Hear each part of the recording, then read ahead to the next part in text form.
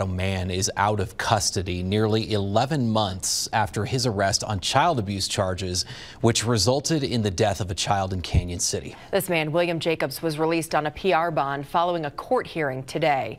11 News digital anchor Lauren Watson listened in on that hearing and joins us live now. Lauren, Jacobs' bond wasn't the only thing that was discussed at today's hearing. That's right, Adam and Lindsay. A majority of today's hearing was actually spent discussing potential sanctions on the case, including the possibility of its dismissal.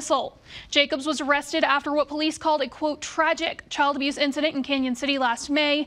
10-month-old Edward Hayes was found unconscious in a motel before being flown to a Colorado Springs hospital where he was pronounced dead. Today, Jacobs' $100,000 bond was lowered to zero, with conditions including GPS monitoring. The judge also heard arguments surrounding the potential dismissal of the case today.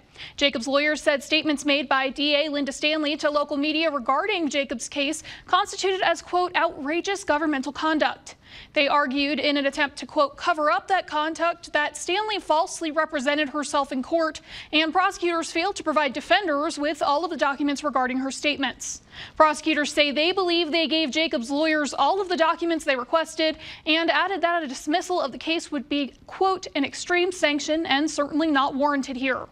The judge did not immediately make a decision regarding dismissal today, but a written decision could be issued next week. Back to you.